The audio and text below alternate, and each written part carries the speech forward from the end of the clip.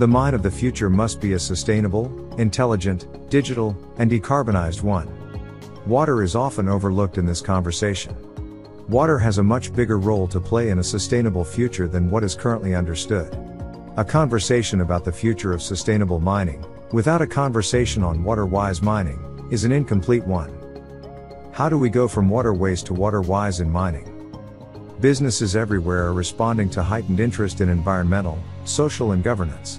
Whether that's eco-packaging, diversity commitments or the expanding number of companies targeting net zero emissions. Customers are demanding it. So, what does that mean for the mining industry? Certain industries have been touched by conscious consumerism, and we've seen that increased demand for greater transparency and ethical production methods has added value to certain products. Mining typically has multiple middlemen, and no one buys metals or minerals direct from a mining company to make their own car or phone. But people are starting to take an interest in where these products come from and the footprint of mined products. With mines being heavily reliant on water in their operations, the industry has a substantial impact on local watersheds, one essential component of a sustainable mine of the future. A mine's water footprint isn't limited to operations alone, it also accounts for the total water needed to manufacture any product that relies on the mine for raw materials.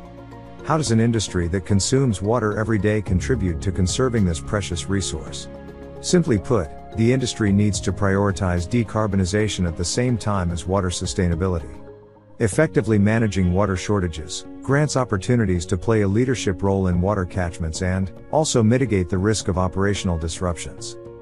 The concept of a circular mine is very real in the water conversation, or rather the watershed conversation. The mine is one component of the watershed ecosystem in which it exists, and the job of the mining industry is to ensure that we have a neutral, or better yet positive, effect on that ecosystem. The transition to a waterless or waterless mine of the future requires a shift in roles within the industry. Smarter, more courageous strategies that embrace technology, automation and digitization will drive innovation and lower cost and productivity pressures, ultimately creating real, sustainable value for communities around the world. We look at some of the principles of circularity and how sustainable operations can be enhanced when we think about grouping together processes and operations that are complementary and symbiotic. There's a lot for us to consider. Download and read the full article.